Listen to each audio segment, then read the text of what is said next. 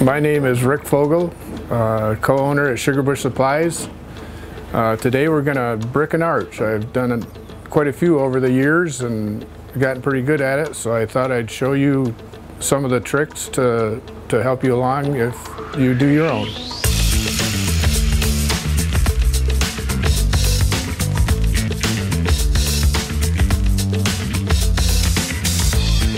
We've gathered the tools that I'll use today to brick an arch. Traditionally, we used a full brick an arch in the arch, which is 2.5 inches.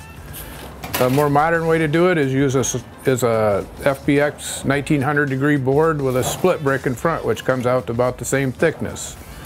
Today we are going to do the board with a split brick in it. Got tools to cut the board with, ruler, square, and then later we'll bond a few bricks in with the refractory cement. The bricks will be cut with a diamond saw that's over here. Okay, I've determined that this is going to be a raised flue evaporator. With a drop flue evaporator, we would board and brick it here. For the raised flue evaporator, we put a baffle in that comes with your arch. We got the second one that overlaps here, the right-hand side, they're labeled. And now I'm going to go ahead and bolt this in and tighten them.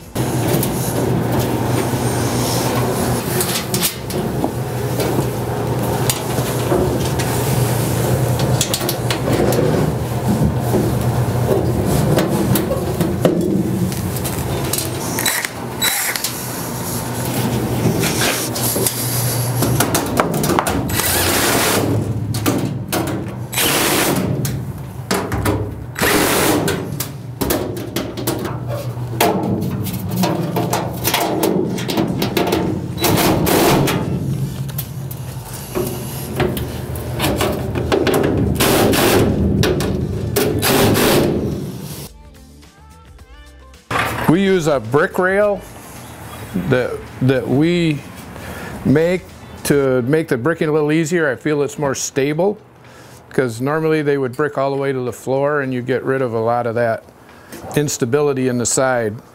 Brick rail's placed, I put the web out, place that in there,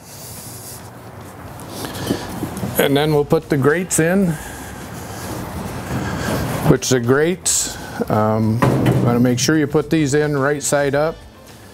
This area here is going to fill with ashes to help cool the grate, and then you've got good clearance here underneath for the ashes to fall out.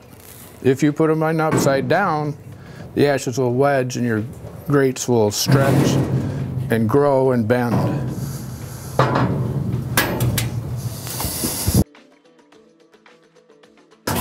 It's important when you put the grates in an arch that you have clearance on the ends, because this grate is going to heat up and grow, so you've got to have a 1/2 to 3/8 of an inch here.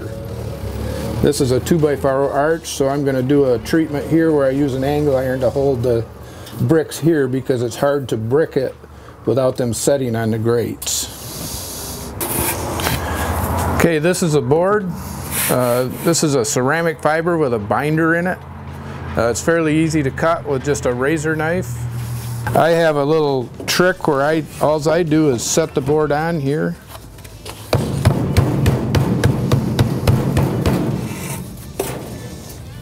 Creates a line that I can cut along. Make sure you get a razor knife other than a utility knife, because you've got to cut through 1 inch of material, and just a standard razor knife won't do it. This one has an extendable blade.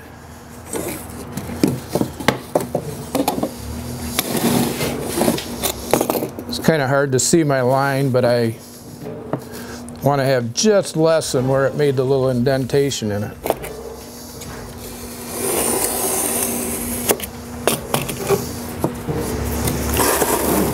I actually have a bent piece of plywood here. It gives it a clearance. It's a trick I've learned.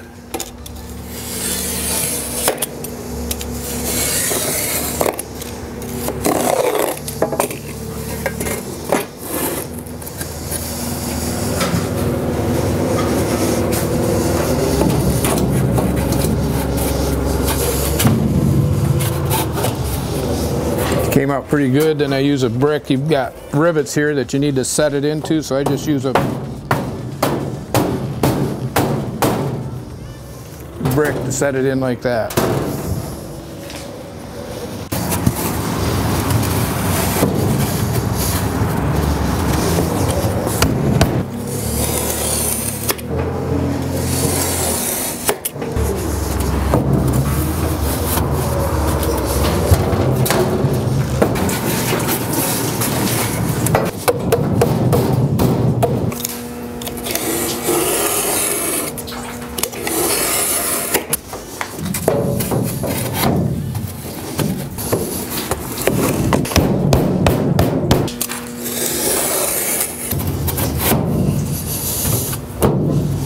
Okay, now we're gonna put in the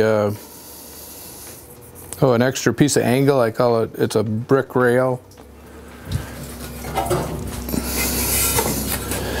That's gonna sit in here like this. And that supports our board and brick. Because of the 2x4 arch, the grates come out this far. It's hard to brick this one without that rail. It's going to end up being held, and I've cheated here a little bit. I've got a pattern that I use that I'll show you how to make it that holds that in place. And now we're going to add board to this surface.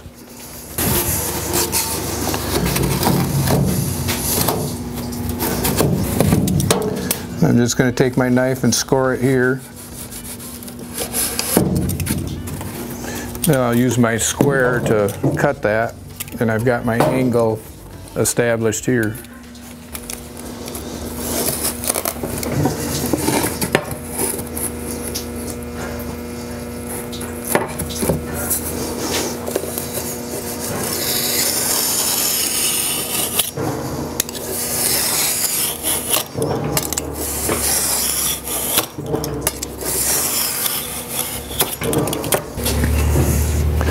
So these boards are 1 foot wide,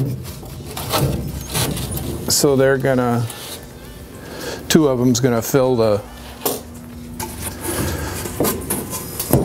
arch with just a little bit of clearance on each side, which is fine.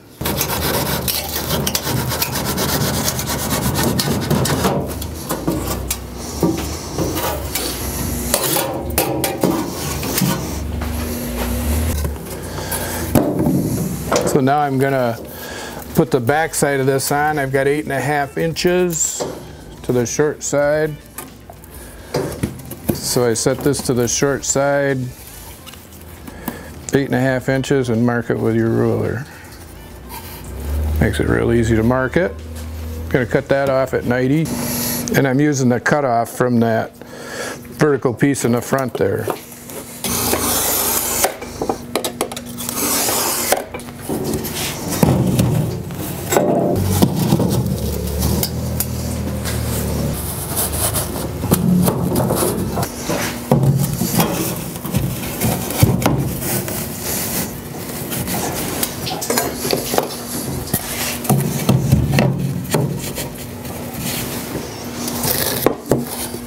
I use this piece here. It's easy. It doesn't matter if you've got joints in it here, and it makes this easy. Set that in there.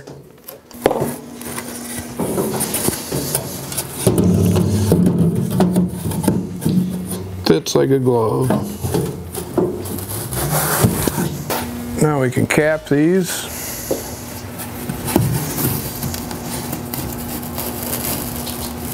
Basically, you can do a sight like this.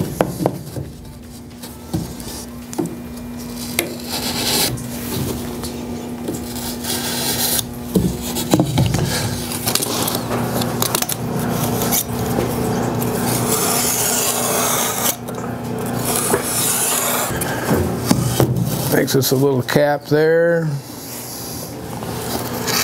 Hopefully this one's big enough. It is. Another trick you can use if you are off a little bit, you can use a brick to sand it a little bit. to bring in nice. This doesn't have to be real accurate because you're going to get a good layer of split bricks over the top of it.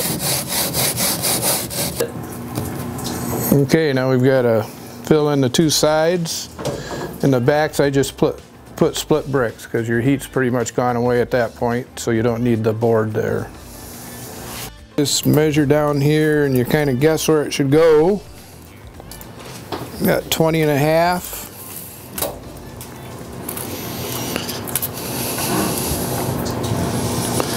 By 10 3/4.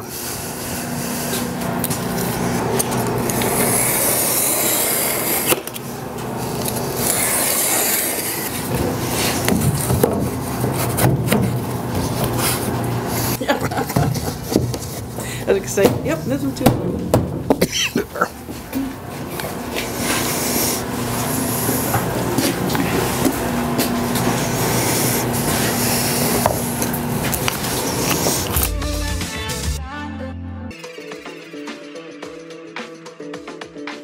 And this little arch is pretty tight, so it's a little harder to come up with your stuff. It's just trial and fit. It doesn't matter if there's you know, a little bit of air here because you're going to get it bricked good.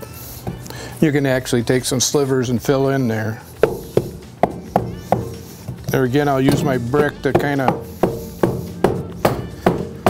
form it into those bolts and rivets, and you get a nice tight fit. Got to add a little triangle here, and actually I'll make another one of these because it should fit the same on the other side.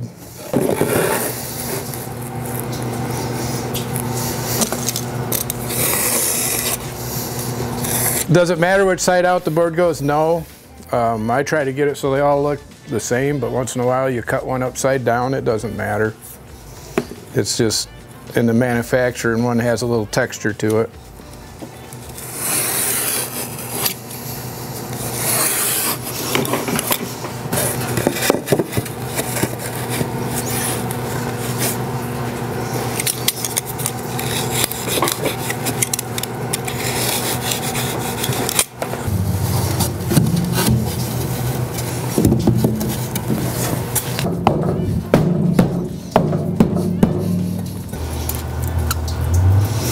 By 3 5/8.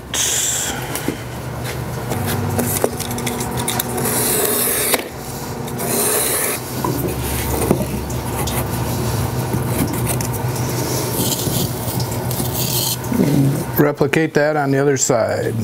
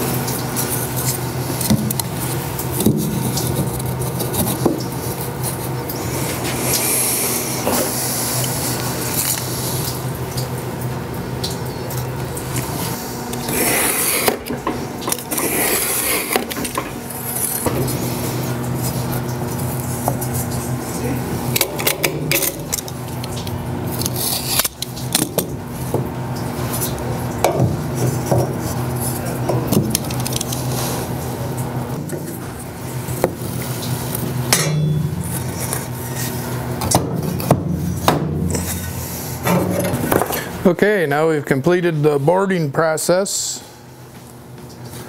We can start dry fitting the bricks. The saw I'm going to use is a wet brick saw with a 14-inch blade, diamond blade. It's really convenient. You can do it probably with a tile saw. It takes a few more cuts. This one here I can cut a full 4.5 inches. I put my brick in horizontal, and then I split the joints. So I'll start with a full brick, then I'll saw one in half. That offsets your joints here and gives you more stability so that they can grip each other. So I'm gonna cut some half now. When I do cuts like this, I've had a pattern for my last brick. So I've traced it, and what I do here is I just visually set the brick on the table, do a visual here, and I can cut that. These here look a little dangerous when I do them, but I just hold this up here and there again do a visual to cut these cuts here. And I'll just go in with a saw. The saw comes down and just cuts it like butter.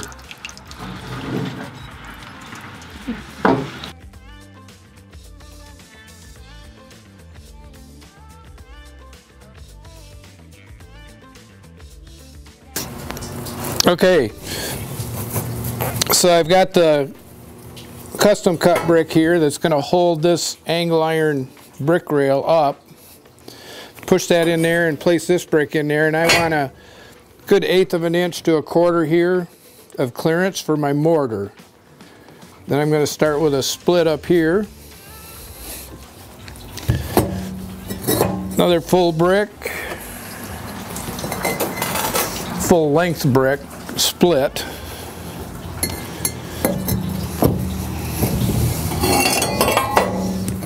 I'm going to leave that gap there. These here, I stand these up first. That locks them in behind this brick. So here we've got to cut a brick that fills this. I've left my gap back here. So the first thing I do is establish an angle.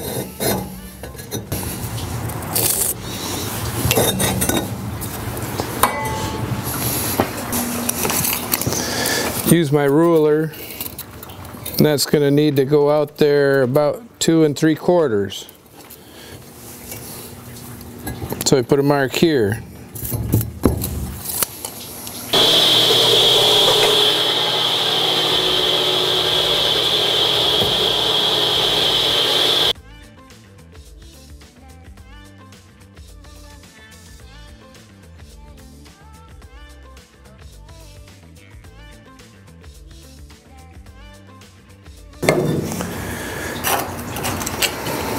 Okay, I started on this wall. I've left my mortar gap, so I need some 4 inches there. And then I'm also going to cut at this point. This brick's going to sit on here. I'm going to leave this full faced on the front. So I set that brick there, and that's going to give me the length of those.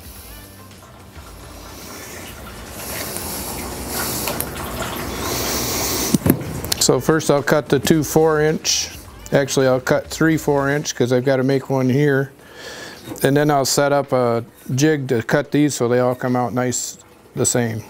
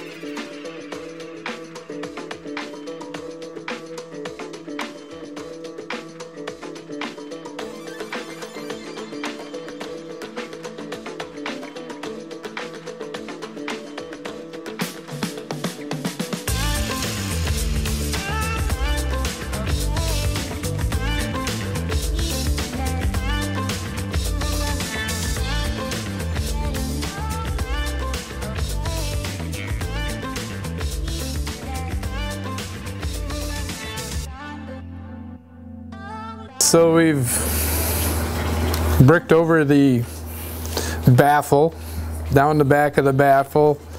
I'm reusing some bricks that had the angle cut that cut out of here. And then I'm just going to fill this in and cut the two sidewalls, which are going to take about 3 in a triangular brick.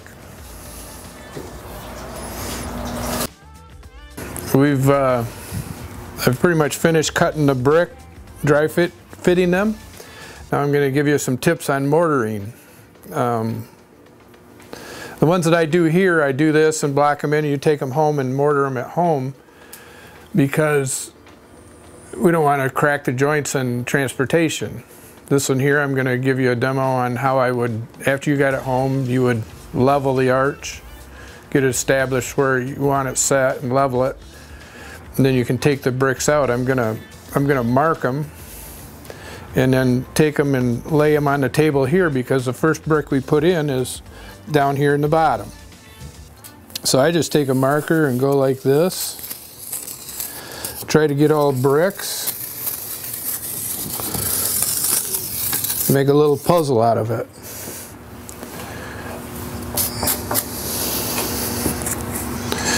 Then I'm just going to take them carefully and set them over here.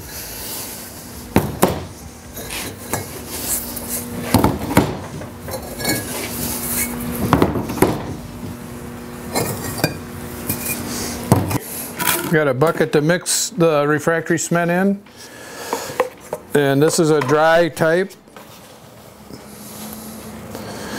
So I'm going to mix up probably just a couple scoops of it, because it sets up kind of fast, so you just mix small batches and work along.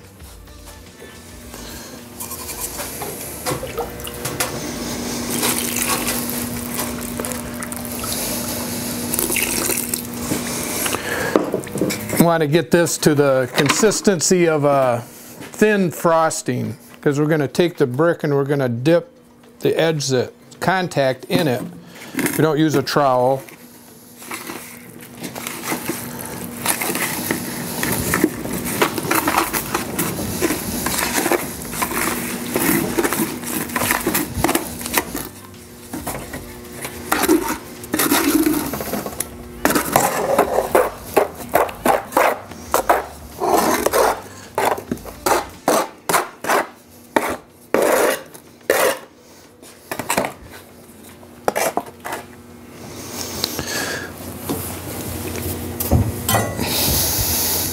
Okay, the first brick that goes in only contacts on one end, so you just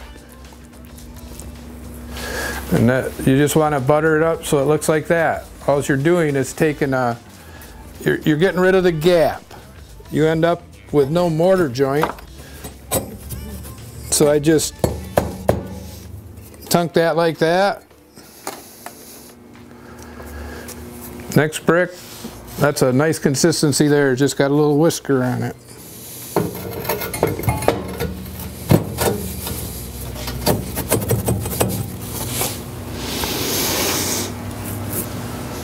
Okay, we'll get our next brick. It's just going to contact on the bottom.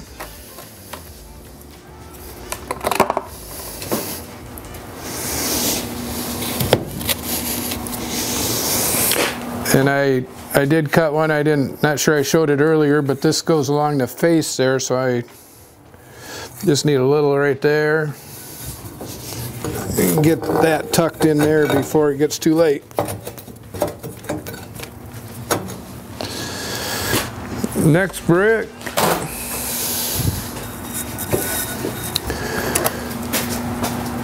Do the edge and the end.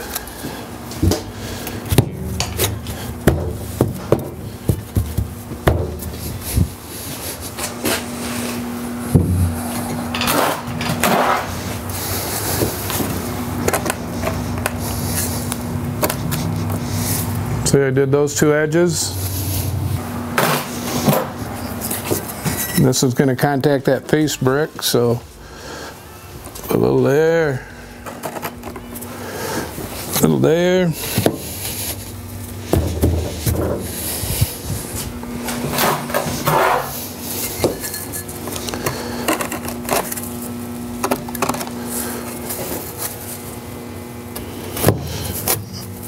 How's my puzzle coming out? Looks good.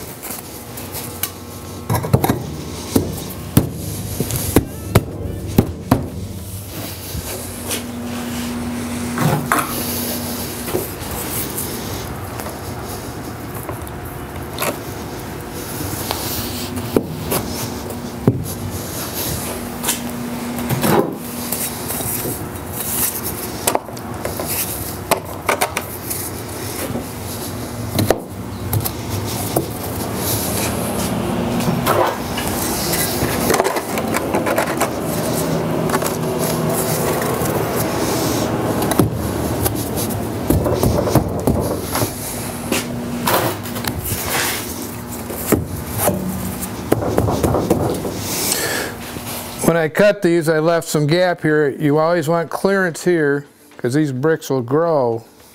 So you ought to have an 1/8 or 1/4 inch there.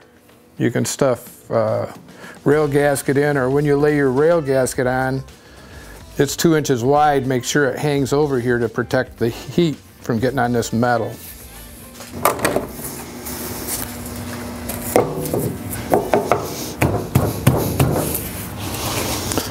I'm going to have to go recut that brick. It's a little tight. I gained as I came up. So that's how I do it. After you get done,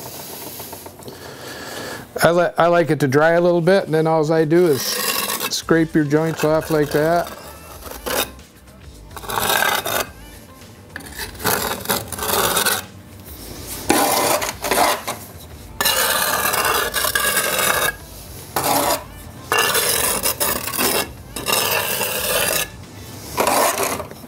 If you get one that missing a little, you can tuck some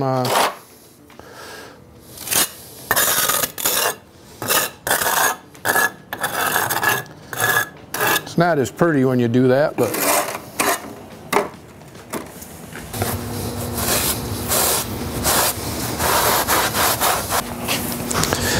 you want this to not freeze. It'll bond a lot better if you do this in non-freezing weather. If it is cooler out and you're temporarily heating the sugar house, one trick I use is take a piece of plywood, lay over the top of it, and put a light bulb or even a lantern or something like that in it to slowly cure it over a couple days. Doesn't have to go real fast. And that'll give you a good bond on your refractory cement. Okay, we've got a used arch here that came back in that was bricked, and I just wanted to explain the importance of getting clearance on the end of the grates. When I or you brick it, you should get a piece of double, triple wall cardboard or a piece of lath and place it right behind the grates, so that this brick isn't tight to the end of the grate. When this grate gets temperature in it, it grows in length. And it has to have clearance to do that. So that's, by putting that in there, when you originally brick it, and this arch has stayed good, then the grates are still good and straight because of that. This shows how the grates get ashes in the top. They're cleaned out now, but to cool them, and that's the proper side up for it. The other thing that shows here is the clearance along the top edge where I didn't cut the bricks real tight, and he's tucked some rail gasket in there. And this, this brick moves, but you can't get it out. It's lost its bond, but you can tuck some more rail gasket material, ceramic fiber in there. Use of soldiers on the back, standing on end. But this had 4 or 5 years service. It's still in pretty good shape.